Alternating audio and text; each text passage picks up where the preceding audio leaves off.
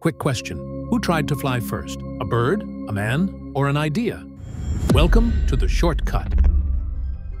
Leonardo da Vinci, artist, inventor, and dreamer of the impossible. He dissected birds, studied bats, even released caged animals just to watch them fly.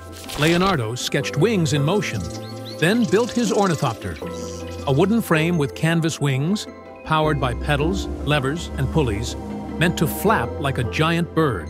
In 1485, he designed a pyramid parachute. In the year 2000, it was built, and it worked. And the aerial screw, basically a helicopter 400 years too early. He knew muscle couldn't lift us. But still, he drew, imagined, and filled thousands of pages. Many of them are gone, lost to history. Leonardo never flew. But what happened next will surprise you. Find out in the next chapter.